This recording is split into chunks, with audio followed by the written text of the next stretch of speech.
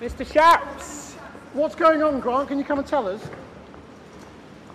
Grant Shapps, what's going on in the government?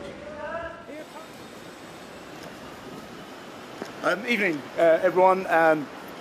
Look, obviously it's been a turbulent time for the government, but I think the most important thing is to make sure that people in this country know that they've got security. And that's why it's a great honour to be appointed as Home Secretary today. I'm looking forward to getting stuck into the role and providing the sort of security that the British people need, regardless of what's happening otherwise in Westminster. So I'm looking forward to getting on with the job, and thank you for coming out this evening.